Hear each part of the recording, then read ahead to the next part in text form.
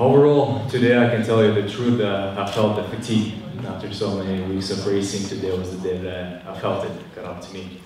But overall, it was good because we reached our goal to be second at least.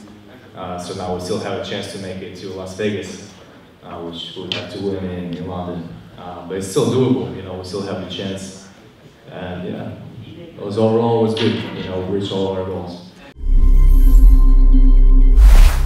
How I feel? Well, I feel very tired. But as far as the show goes, I say this every time that it exceeded my expectations of what the show would be. Just besides all the lights and the show, it's the results that are very impressive. We see the results that would win world championships and get world championship medals in most of the races. So that's very, very impressive that we can show the kind of results back to back in a lot of races. Well, it feels great, I actually think that we are the underdog, in the European cluster of teams. But it feels great because we win a lot of tough races, like the 200 butterfly, 400 individual medley. We don't score as many points in the relays, which is double points, but we win the skin races, which is triple points. So it feels great. We have a great mix of here and there. Yeah. It got to me today, I realized after the 100 freestyle that I tried my best, and it was almost a second slower from my best time, a second and a half.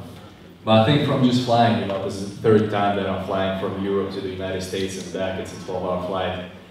And also racing, I did 3 events yesterday, 45-2 splits in the relay, the last race.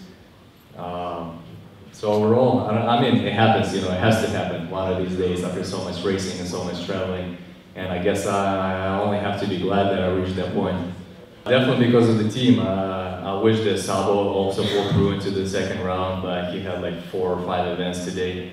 But I heard the team and the whole stadium cheering Morozov, and I heard them cheering Russia, Russia. And it definitely pumped me up. But during the race, of course, I had to control my breathing and get focused on the race. But it was something special. And when I was walking there and breathing, controlling, the coach told me, it's once in a lifetime. Just enjoy this moment. And I really tried to enjoy it.